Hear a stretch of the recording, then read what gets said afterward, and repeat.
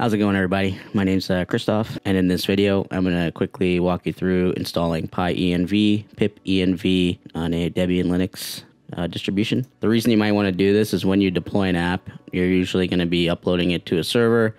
The server is going to be running, I don't know, Ubuntu server, for example, that's pretty much what I use for my app deployments. And when you deploy your app, you're going to have to make sure you have all the same versions of Python and your libraries that you used, that you wrote your code with, installed on that machine.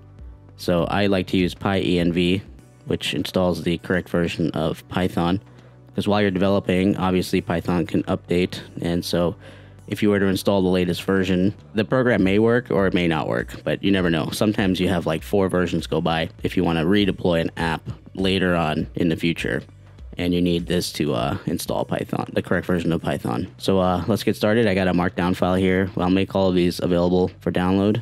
So here, obviously I'm on my Mac, but I'm SSH'd into my Debian computer, which is behind me. So the first steps is obviously we need to install, we need to get the system ready.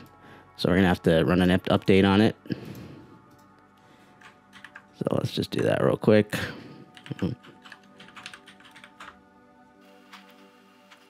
And then now we need to run this command. I've noticed sometimes you have to remove this Python OpenSSL, but let's see if it works. Yep, see, that's what I thought. All right, so let's just take that out. I'll remove that from the guide here that I'm gonna post online. So let this run, have it all installed, and we'll move on to the next step. Okay, we are all upgraded. So now the next step is to actually install Pyenv, which is this command here. This just downloads a script from online and runs it. So let's paste that in. And it's that easy. Pyenv is installed, but there's still a few steps. We need to add Pyenv to the path. So that's what these next lines here are for.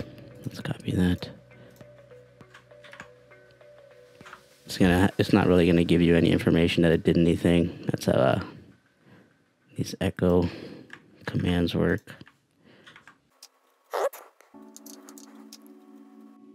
And the final one.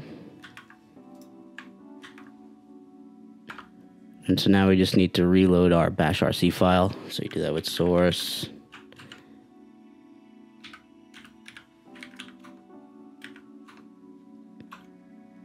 Alright, so now that's reloaded.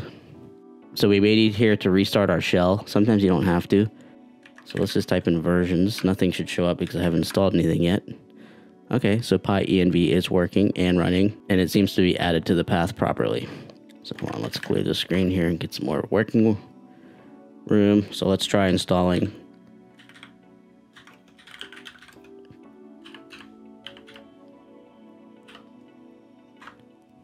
Here we go. All right, it looks like it's working properly. Okay, as you can see, that installed properly. So now, if I were to type in Python, obviously nothing happens because we have not set this as our global version yet. So in order to do that, we'll do this next command that we have over here, global 3.8.0. So now if I type in Python, there you go, it opens Python 3.8. So pretty easy to install. So there you see it works with Python and Python 3. I'm pretty sure Debian Linux comes, or this version of Linux comes with Python 3.10. Yep. So that was the original version installed on this computer. So let's quit out of that. If we use pip or Pyenv versions, you'll see we have our 3.8 installed. This asterisk next to it is the one that we set as global. As you start installing more and more of these, you can just change between all these different versions. Okay, so with this command, Pyenv install -- list, this is everything that you can install using Pyenv. As you can see, there's a ton of versions. Basically everything. Wow. So the program we're going to deploy later uses this version. So let's install that now. So hang on 1 minute, and then we'll switch to this, and then we'll install Pipenv. All right, that's all done. So now if we do pyenv versions, you'll see we have 2 installed. So let's make 12 the global version by doing, and so now you'll see the asterisk moved. Okay, let's run through the install of pipenv real quick. Let us do this command.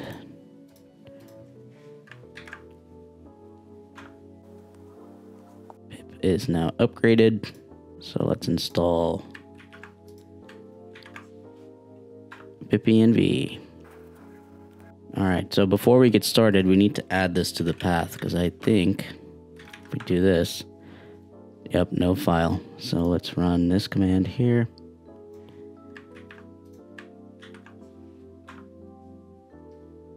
And we need to reload bash rc, since we just added that to the path. Let Linux know. So let's see. And there we go. Pipenv is installed. So now if we wanted to install a specific version of Python and create an environment at the same time, let me just make a quick test directory here. And then we'll just do a pipenv install -- Python 3.12.0. And you let this run, and now we are running. We got our pip file, we got our pip file.lock. So now if we do a pipenv shell to activate this environment, you'll see right here we are in that environment. So now if we do pipenv install, it's only going to install stuff in this particular environment, which is located here on my local machine. I'm going to deploy an app on here real quick and show you how that's done.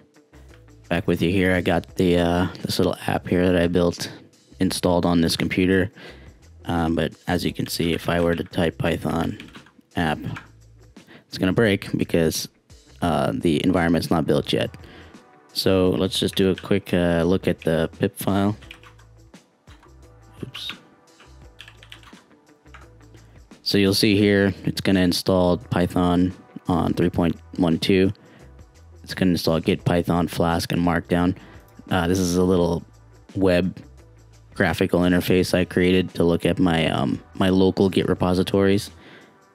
So let's do a pipenv install, and it should use all of these things here to build out our program. So here you can see it's using our pyenv version 3.12.0 and creating it. So all of that's installed. Let's do our... Oops, I'm an idiot.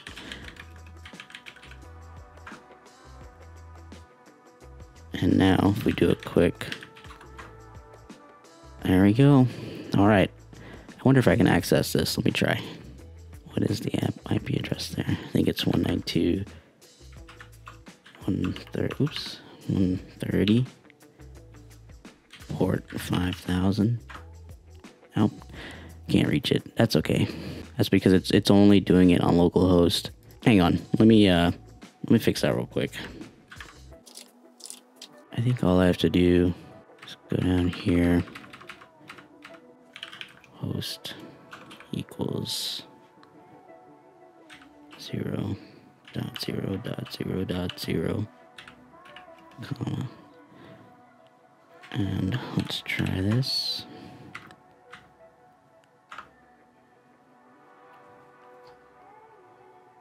Okay, copy. Oh, it's already in there. Cool, there it is. So I built this yesterday, so now I can... So there, let's look at this application that we're running right now. It's a pretty cool little app. I think I'll do a video on this and I'll make it available to you guys. But here you can see there's that pip file that we just used. It's an old project I did a long time ago. So yeah, guys, I hope this was helpful. if you're needing to install certain versions of Python, and then pipenv. And then you can deploy your app just like this. Obviously, this is a development environment. There's more steps. But for now, thanks for watching.